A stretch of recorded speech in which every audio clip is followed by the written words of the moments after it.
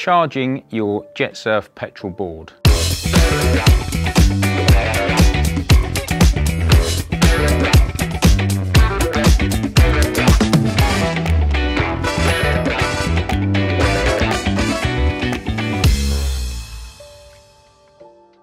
Hi, I'm Rui from JETSURF and I'm going to show you how to charge your petrol JETSURF board. We've got the board on the stand, nice and flat, so we can get to the charging connector and connect it to the charger. In your toolkit for your JETSURF board, you'll find a charger and a couple of leads with different plugs on depending on where you are in the world. These plugs just plug into the charger with the point there, and then the other end of the charger has the socket that goes into the board. So I'm going to show you where the charge lead is in the board.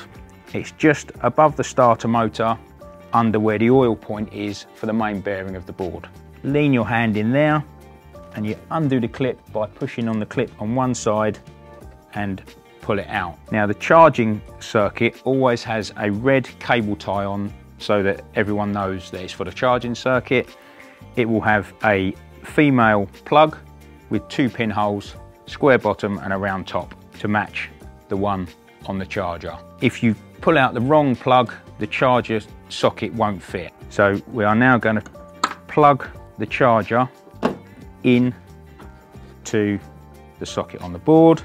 Again, that has only one way that it can go in, so push it into the clicks, and then we're going to plug our charger into the wall and turn the power on. Once the charger has been turned on at the socket, there will be a red light show on the charger, and that will stay illuminated red until the board has finished charging and it turns the light to green. The board, if it is a low in battery, it will do a balance charge itself. It has a process inside the ICU that allows it to charge according to the state of the battery.